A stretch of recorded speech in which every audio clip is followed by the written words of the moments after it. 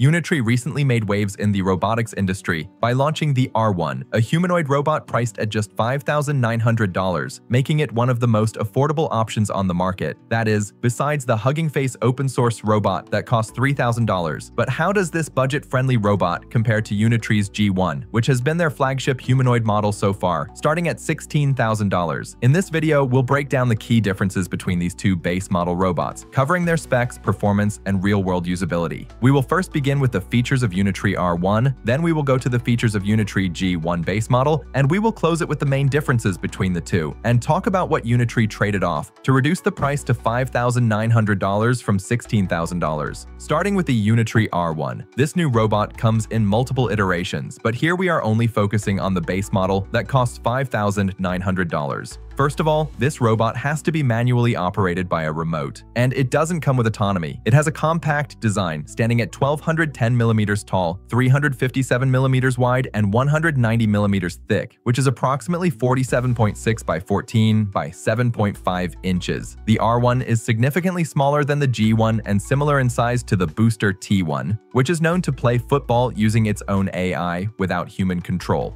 It weighs just 25 kilograms, which contributes to its portability and ease of handling. The total number of degrees of freedom in the R1 is 26. That includes 6 in each leg, 5 in each arm, 2 at the waist, and 2 for head movement. To reduce cost, the R1 comes with fixed non-dexterous hands. The hand remains in a clenched fist position and does not move, though you can buy functional hands separately. To keep costs down, Unitree didn't equip the R1 with high-end sensors. It uses a binocular camera system with an ultra-wide field of view, instead of LiDAR or depth cameras. The R1 also uses a combination of single and dual encoders for joint position feedback. Joints with single encoders must have been introduced to cut down costs. In terms of cooling, it uses a local air cooling system, and for electrical routing, it has both hollow and internal routing to pass cables cleanly through the center of input-output shafts. In terms of the brain of the robot, it has a basic 8-core CPU with an unspecified GPU, which can support some autonomy in the robot once launched, maybe in the near future. It also has a 4-mic linear microphone array for voice interaction and dual 3-watt speakers for audio output. Connectivity is modern, offering Wi-Fi 6 and Bluetooth 5.2, and like other Unitree models, it supports over-the-air updates and carries an 8-month warranty. Finally, since this is the base model, it does not allow secondary development unless you upgrade to the EDU version. The robot's joints deliver a maximum torque of 2 kilograms, and it uses crossed roller bearings with double hook ball bearings. The joint motors are low inertia,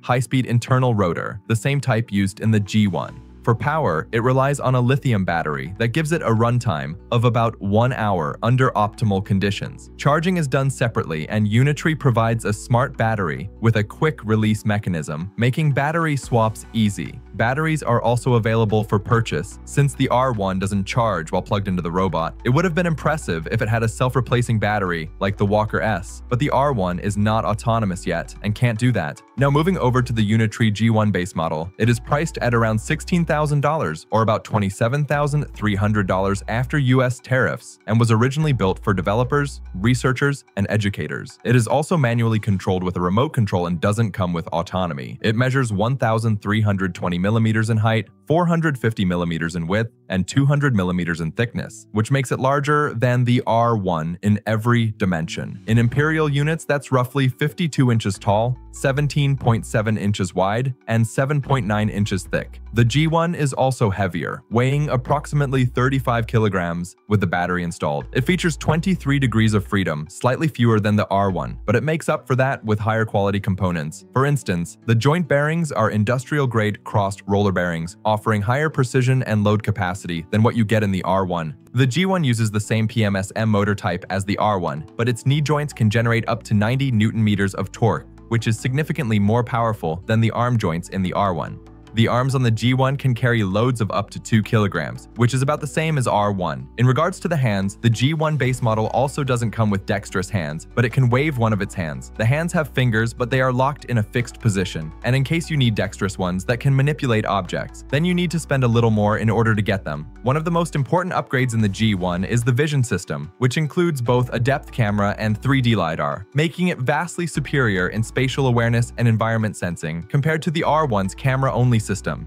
In terms of internal design, the G1 has full joint hollow electrical routing and uses dual joint encoders across the board. This dual encoder setup allows for real-time position correction and improved accuracy in joint control, which results in better precision, smoother movement, and lower error rates during operation. It also uses local air cooling to maintain motor temperatures during active use.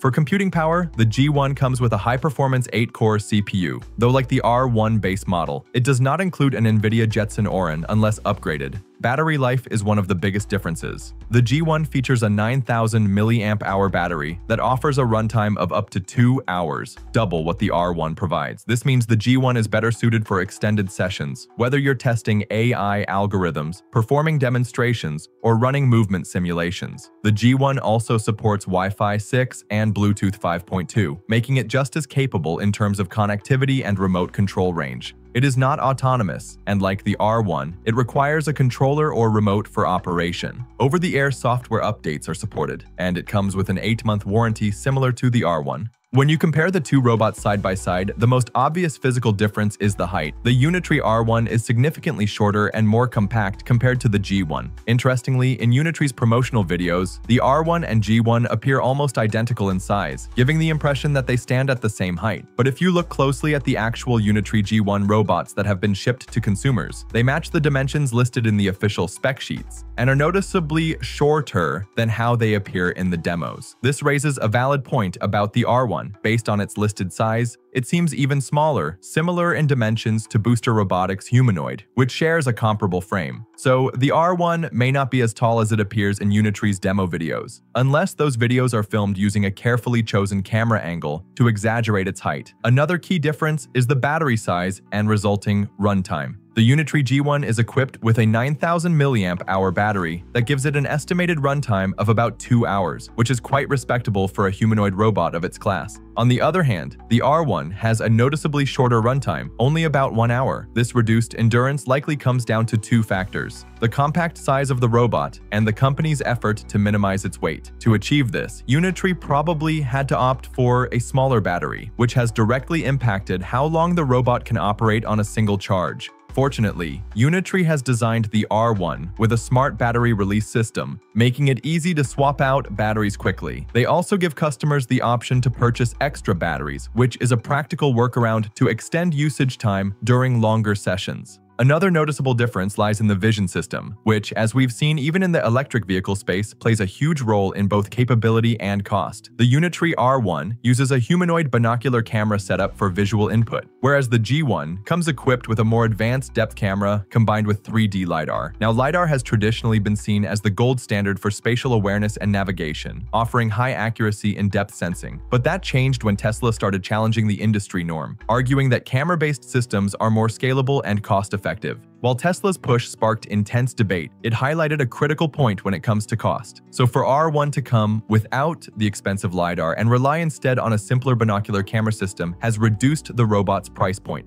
It's a smart move that could set a trend, encouraging other robotics companies to reconsider what's necessary versus what's simply driving up costs in humanoid robot development. The last major difference that contributes significantly to the price drop between the two robots is the type of joint encoders used. The Unitree G1 exclusively uses dual encoders, which are generally more accurate and offer better performance, especially in terms of joint positioning and feedback precision. In contrast, the Unitree R1 employs a mix of single and dual encoders. While Unitree hasn't specified exactly how many joints are using single encoders versus dual ones, so we won't speculate to avoid misinformation. The fact that they are combining both types is a clear indicator of cost optimization. Single encoders are noticeably cheaper than dual encoders, and by strategically integrating them, Unitree has managed to lower production costs. This decision plays a big role in the reduced price tag of the R1, showing how even subtle hardware adjustments can have a large impact on affordability without necessarily compromising too much on core functionality.